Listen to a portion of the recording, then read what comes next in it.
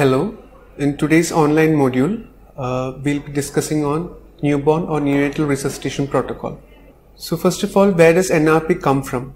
The International Liaison Committee on Resuscitation, that is ILCOR, coordinates a rigorous 5-way evidence-based review of topics. And ILCOR reaches an international consensus on the science of resuscitation for newborns, children and adults. Each council or country that participates in ILCOR refines the science into resuscitation guidelines that fit the culture and resources of the region. The American Heart Association and American Academy of Pediatrics wrote the neonatal guidelines for resuscitation and released these in October 2015. So coming to the background, birth of a newborn is a potential medical emergency, mainly because all babies need assessment for resuscitation at birth. The need for resuscitation at birth cannot always be anticipated, and all equipment should be regularly checked to ensure they are available in various sizes and are functional. Approximately 85% of the neonates born will breathe spontaneously, 10% require stimulation, 3% positive pressure ventilation, 2% intubation and 0.1% chest compression. According to new NRP, there is increased emphasis mainly on teamwork, preparation before resuscitation, that is structured check of equipment and supplies, and also identifying roles, and mainly accurate documentation also.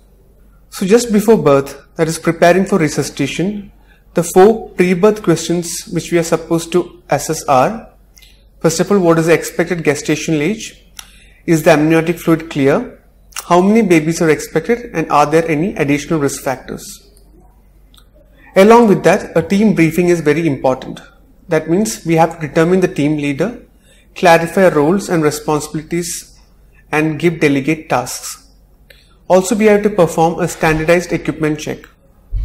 Introduce yourself and discuss the plan of care with the parents if not already done. Ask the OB provider the plan for delayed cord clamping.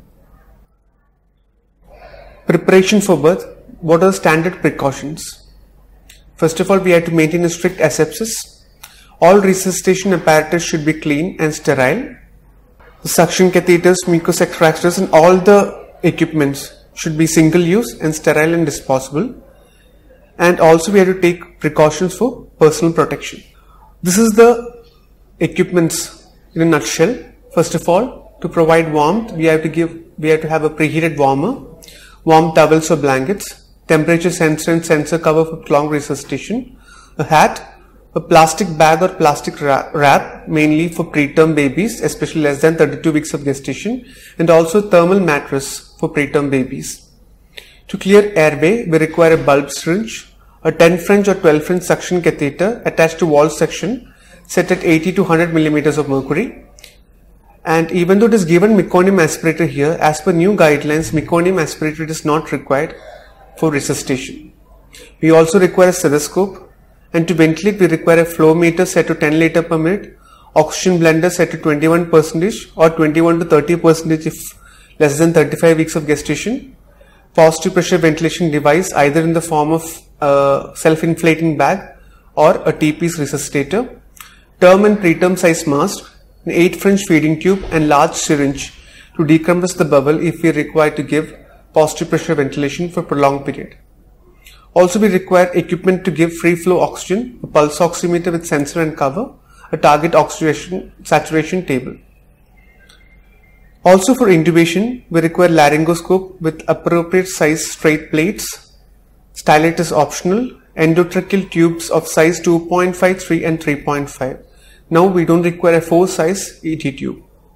A CO2 detector, a measuring tape, ET tube insertion depth table, waterproof tape or tube securing device, scissors, laryngeal mask size 1 and 5 ml syringe. And for medication purpose, we require epinephrine, which is prepared in 1 in 10,000 concentration, normal saline, supplies for placing emergency umbilical venous catheter and administering medications, and also ECG monitor leads and ECG monitor. So just now we have discussed the equipments in detail, but there are certain equipments which are desirable, especially in the Indian setting. These are a blender, a pulse oximeter with ECG, a CPAP and a manometer. It is desirable if it is there during the birth setting. And there are some instruments which are not considered necessary for resuscitation. Mainly they are a laryngeal mask airway and a ET-CO2 device. Now coming to the rapid evaluation of the newborn. After antenatal counseling and team briefing, just after birth of the baby, we have to ask 3 questions. Mainly, whether the baby is term or preterm, how is the tone, and whether the baby is breathing or crying.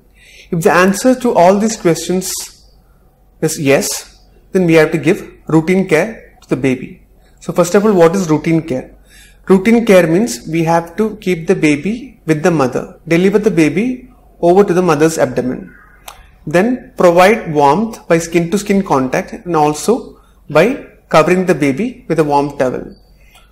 Also maintain the position of airway and clear secretions only if required.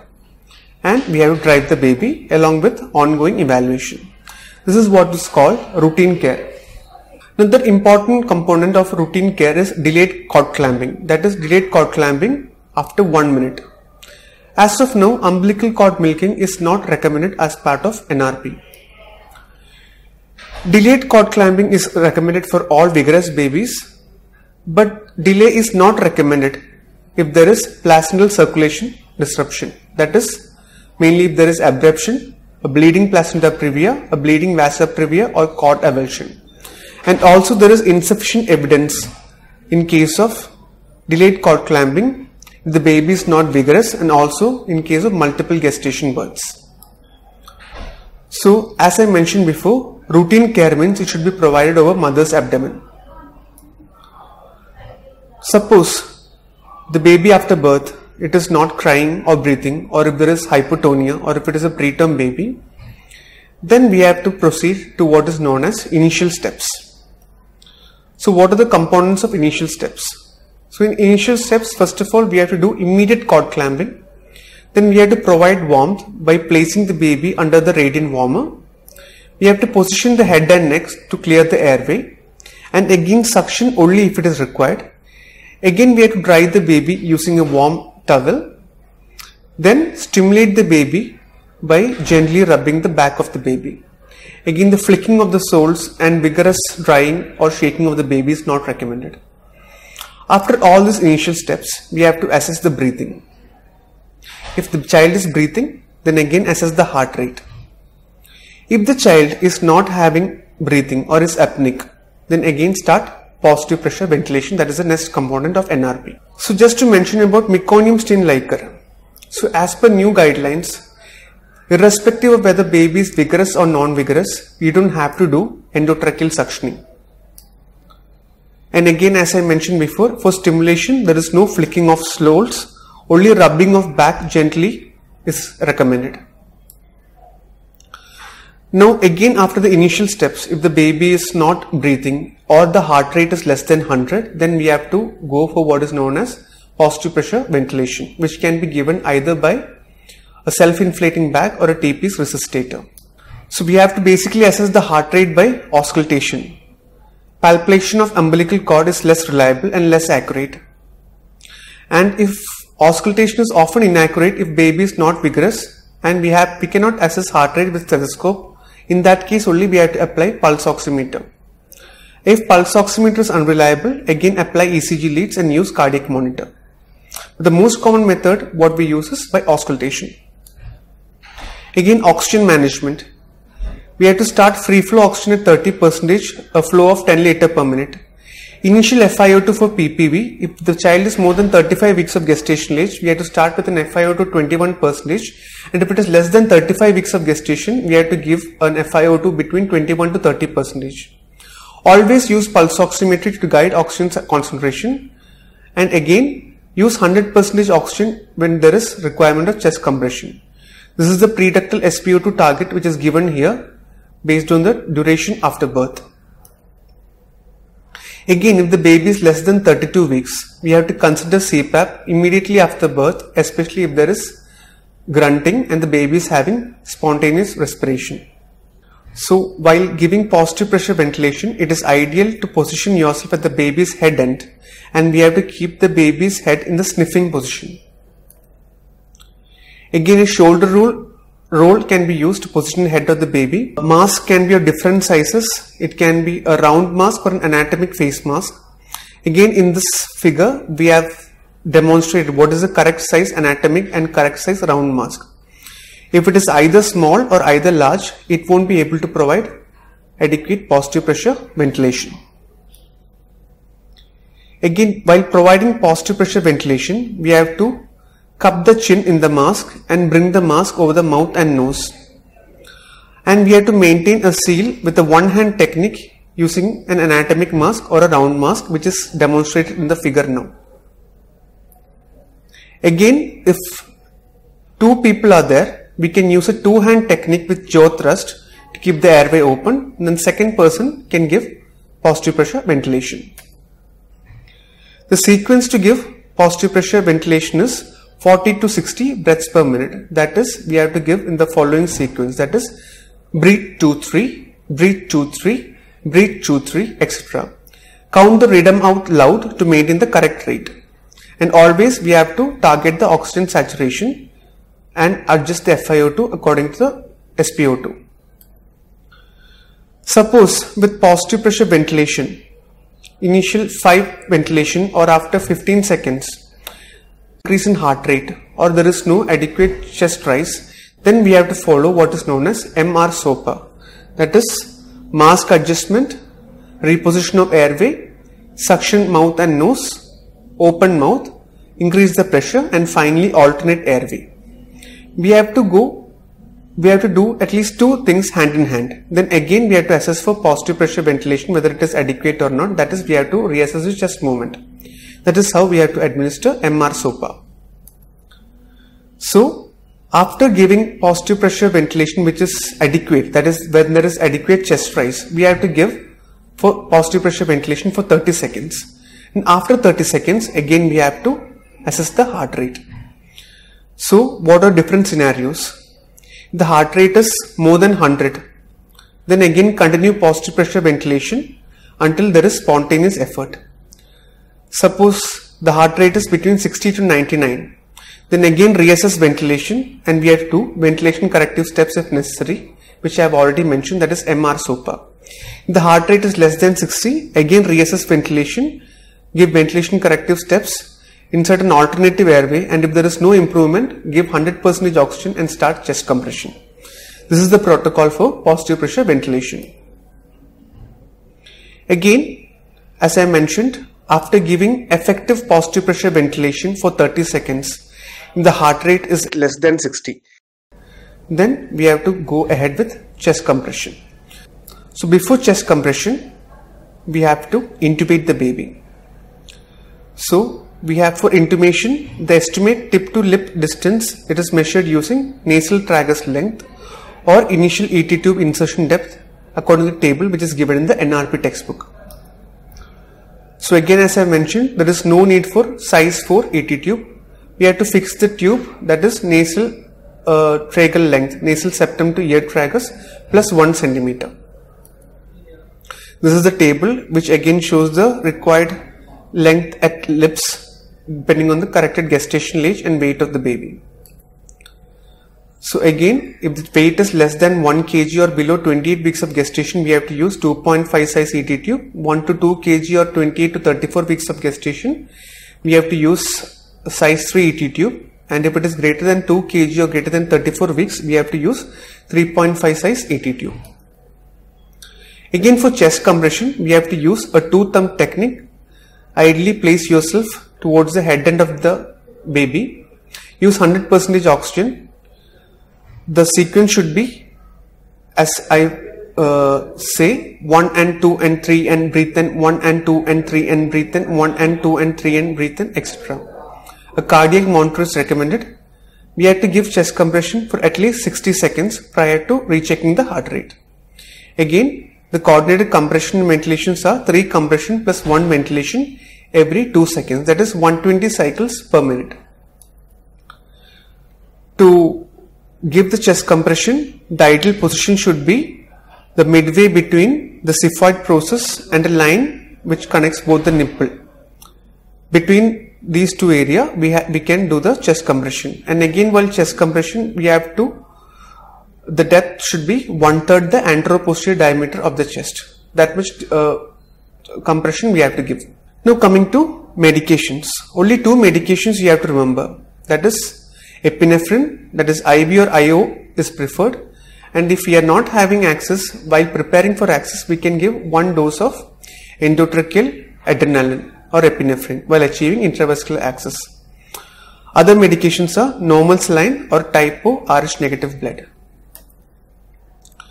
So when do we require medications? Medications are required when after 60 seconds of effective chest compression, heart rate is again less than 60, we have to give adrenaline. Adrenaline we have to prepare in 1 in 10,000 strength, and this we have to load it in a 1 ml syringe, and also you have to use a connector or stopcock to transfer the epinephrine.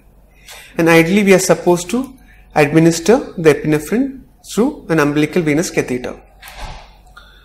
So this is the epinephrine summary, that is 1 in 10,000, IV is a preferred route, 1 ml syringe label epinephrine should be prepared, and the doses for IV or intraosseous is 0.1 to 0.3 ml per kg. We have to administer as rapidly as possible.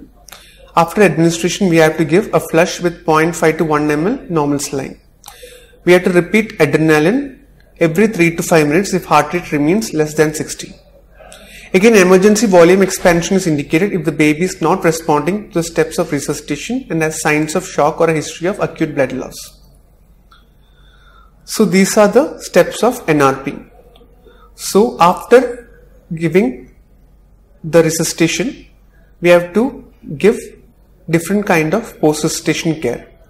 So if the baby is not having any risk factors, then we have to give only routine care as we have mentioned in the previous slides.